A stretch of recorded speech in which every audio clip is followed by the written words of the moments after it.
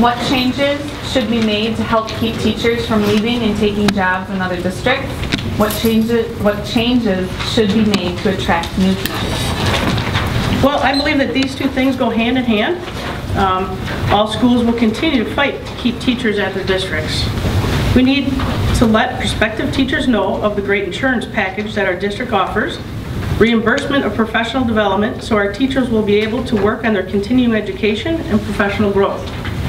Develop a bonus or stipend for our teachers and employees to fit Randall School. I have been researching pay scales and stipends at other districts that are working, and we need to conform them to the needs of Randall teachers. Kudos to Teresa Mortensen, who is on our budget committee, for starting the ball rolling on these topics of great concern. We have an outstanding principal at Randall, Erin Ziegler, and she has already done some amazing things and needs the support of administration to continue her hard work and dedication. Thank you. Mr. O'Connell? So I believe that we need to start with taking care of our teachers and our employees. That starts with a fair and honest and respectful salary negotiation through completion. We need to get that in place, and we need to make sure that our teachers are treated fairly, compensated fairly. I agree with Mrs. Lass on looking at opportunities to revise our pay scale, including lane and step movements, and look at all that again, and let's measure against other schools and see what they're doing and what our opportunities are. As board president before, I brought teachers to the table to talk about the insurance plan. I was a co-author of our insurance plan that's in place now. I'm very proud of the work we did there. We brought teachers and employees to the table to walk along with us as we built that plan. Would want to do the same thing here and have them help us understand why would teachers be leaving, what are we missing. And so we need to look at those. We need to look at those items very closely and figure out how we can do it. So other benefits as well, wellness plans for our employees and their families. Talked about the insurance before. We just need to make sure that we're taking care of our employees so they want to stay, and that we have the best opportunity for the best candidates that are out there as well. Mr. Shevitz?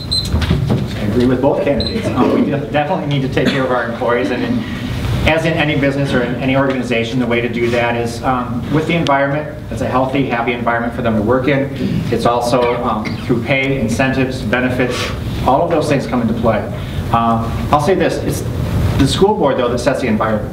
And it's the responsibility of each school board member to make sure that you're setting an environment that follows the mission, the vision, the values, the goals of that school, and establishes that so that everybody is on the same page.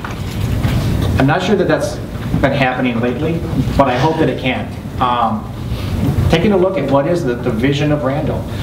We have history of excellence, but we can't sit back and say we've been an excellent school. We need to look to continue to grow and develop that. When it comes to attracting teachers, we want to have a school where student teachers want to come to learn from the best. We want to be able to have people that say, I want to teach at Randall because of the excellence in education. So if you develop an environment and you develop a reputation of having an excellent school, you will attract the best of the best, and then you'll continue to grow that organization, that program. It also will attract families. Having not just the best teachers, the best staff, and retaining them, but having that stability will attract families to our community. Open enrollment has fundamentally changed the face of education in Wisconsin, and I think we're going to talk about that later, so I won't spend too much time on that. But that has fundamentally changed on public education. My wife and I chose to move to Randall because of an interview we had with Mrs. Lemmerhard. We looked at Lake Geneva, Burlington, Kenosha. You know, I didn't get to tour Randall. My wife came home and said, you know, I met with this woman and I sat down and talked with her, and that's the school I want my kids to be raised at. So I definitely appreciate the quality and the excellence and the reputation, but those are things that we need to get back to. I believe whatever is going to retain is also going to attract future teachers. We all speak about the financial part of it, and I think that's a huge part. When we lost some of our teachers last year, we lost them to local schools that were offering more money, offering probably a better climate, and we need to work on getting that back. When we speak of that, pay scale is huge. People need to know where they're starting and where they're going to end. We need to stipend for the work that's being done. We can't expect our teachers just to go in and do something because the love of the teach, which that's great, but we also need to award that also.